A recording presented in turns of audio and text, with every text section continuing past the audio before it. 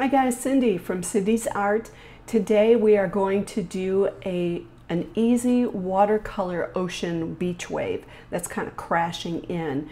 It's not quite hit the shore, it's still out there, but there's a beautiful skyline, beautiful water that you can see in front of the wave and nice and soft behind. I got this reference picture from unsplash.com. Great picture to grab hold of photos that you might want to paint. And the only thing you need to do is to make sure you mention the artist. So when I'm starting off today, I'm starting with my Arches 140-pound cold press paper, which means there's a little bit more tooth to it.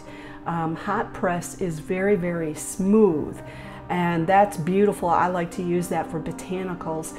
And don't be afraid to try hot press. I was afraid because I didn't know if it would hold the water well, and it does. And I'll show you that in another video.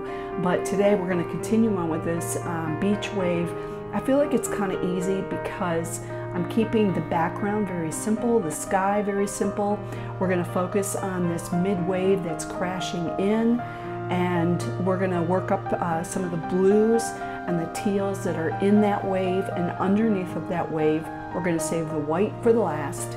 And then I'm going to take you into the foreground of this wave, and we're going to do a nice smooth glassy look, and then we're going to add a little bit more of the details at the very end.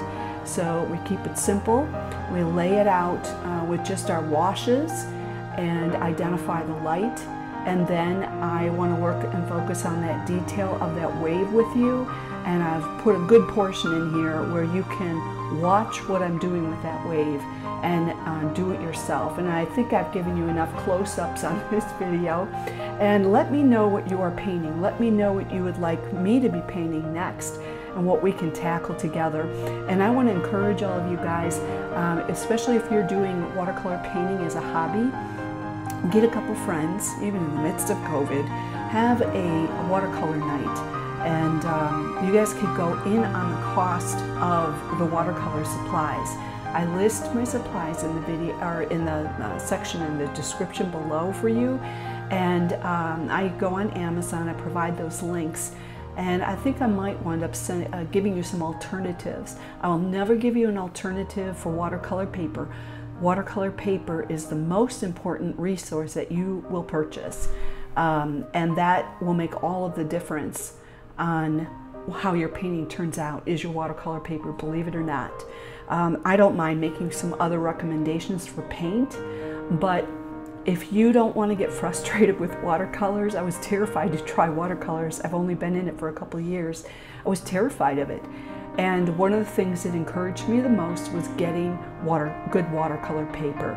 So I'll put together a video that kind of tries different papers out so you can see the difference of them. So let's get on with our painting.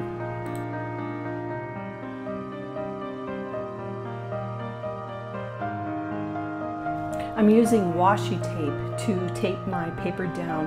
I don't want it moving around a lot when I'm painting, so there's times where I will use this. Sometimes I don't, but I actually prefer it. So I have links down below in the description where you can look and buy like a 24 set. It's a really good price for washi tape. You could buy sets of 6.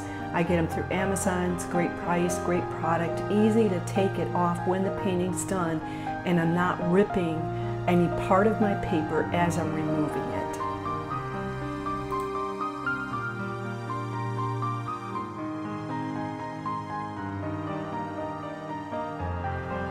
I tested out a few colors. It's neutral on the left, then gray of gray is next. And then I have horizon blue right there. And the next one is cerulean blue. And then this is a very, very light shade. It looks like it is a raw sienna. And I'll make sure that I list the correct one in the list below. That's a yellow ochre. And I'm trying it out because I just want to get a picture of what colors I'm going to choose and use for this painting. So that's what's on my palette.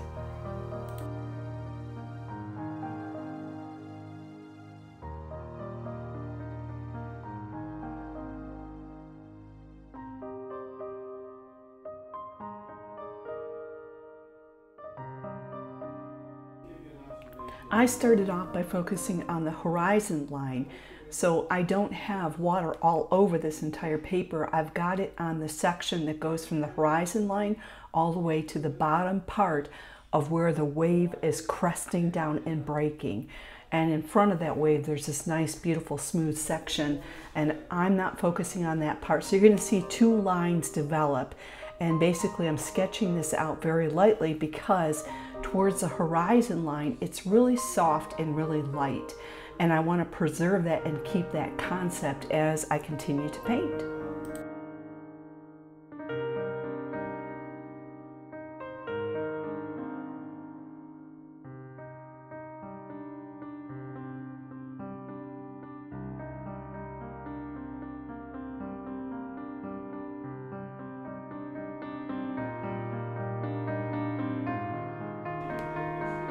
I've laid in a little bit of my horizon blue, and there's a tiny, tiny bit of marine blue in there too.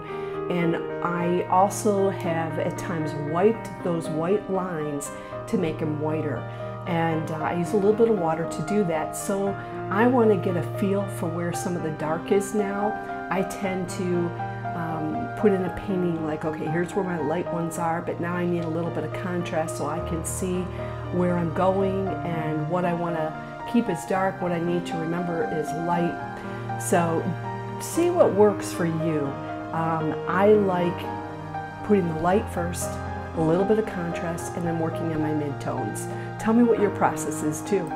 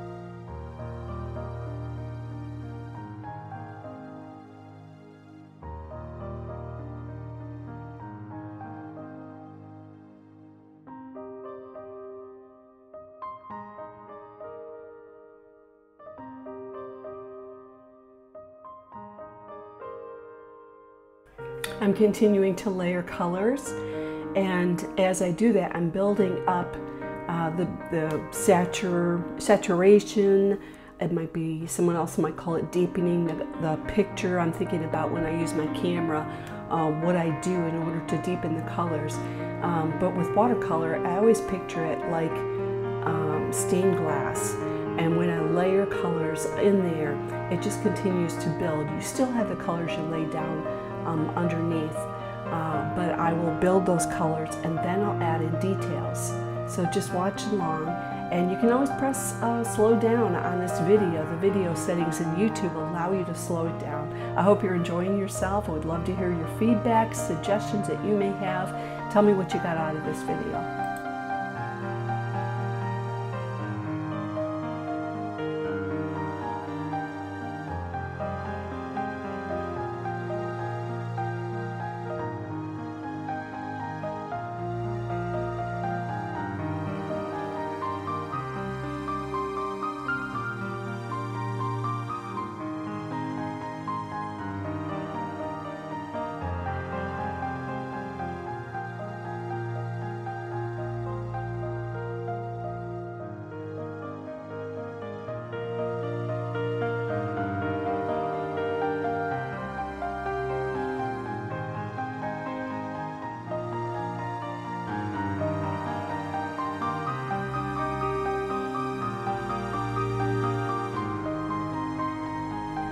In this area, you can see that I am not painting out full lines. I'm dabbing in color. This is slightly wet, and it makes the paint bleed when I put it on there. It keeps it nice and soft.